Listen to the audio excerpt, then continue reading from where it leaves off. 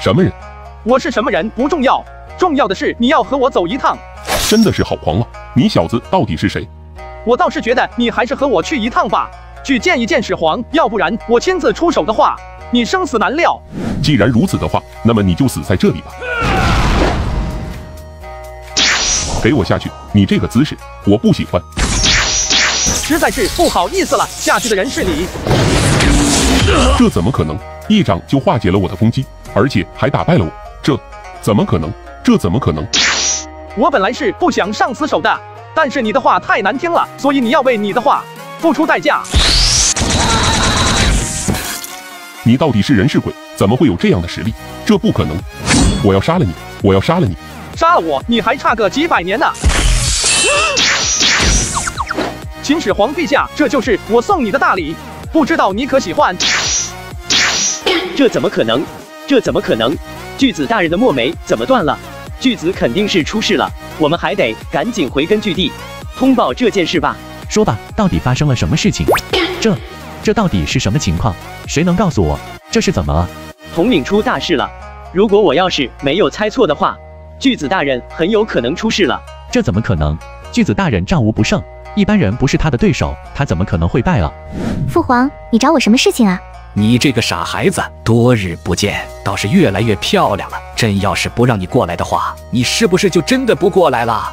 那肯定不行啊！您是父皇，您让我过来，我肯定要过来啊！行了，你马上不要多说话了，马上我带你引荐一个人，到时候你们两个人好好的处一处。我明白了，感情你让我来这里，就是为了设合我的婚事啊。是啊，这个人的身份不简单，而且他是神仙。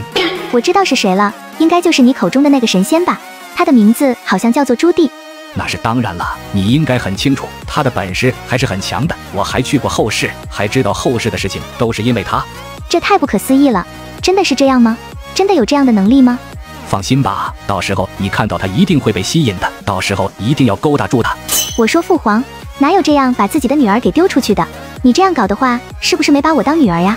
我可是告诉你了，那就是万一我要是看不上眼的话，你费再大的功夫也没用，因为本公主喜欢的人到现在还没有出生呢。行了，等你见一见就知道了。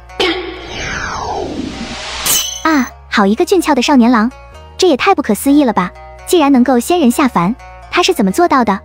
这就是他的实力，所以神仙就是神仙，其实我们这些人能够比得了的。如果你要是成为他的女人的话，没想到这个世上还有如此优秀的男人，如此俊俏的男人，感觉还可以吧？这个神仙还不错吧？这何止是不错啊，这是非常的不错啊！我喜欢这一口，好帅呀，真的好帅呀！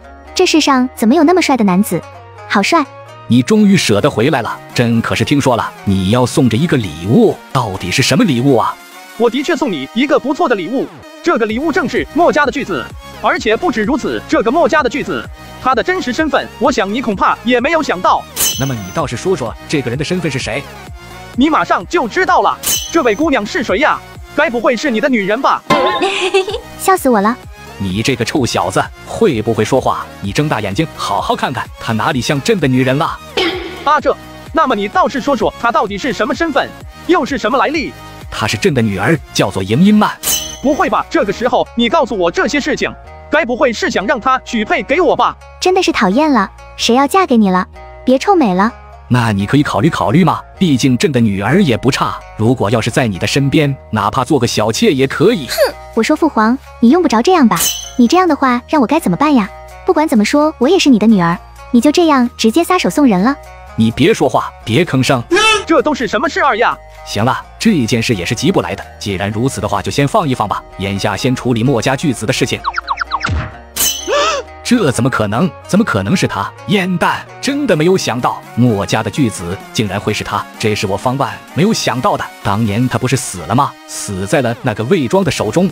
这只是他的计划而已，因为只有他这个身份死了，就可以做更多的事情了。这个礼物对于你来说，算不算贵重？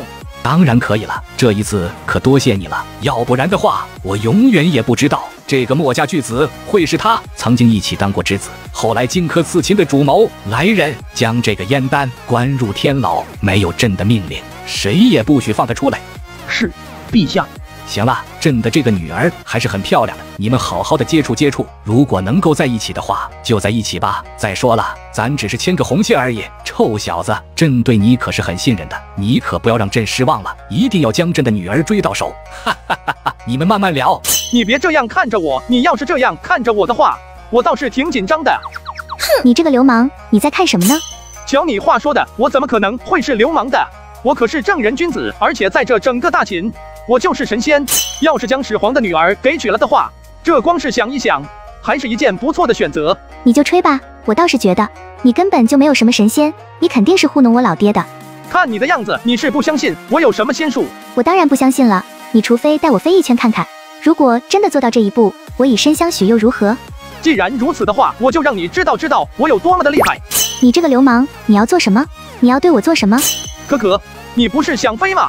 我现在就带你飞呀！我要是不抓住你的手的话，我们如何能飞呢？可是我怎么感觉你这是在占我的便宜啊？你很有可能就是在占我的便宜。哼！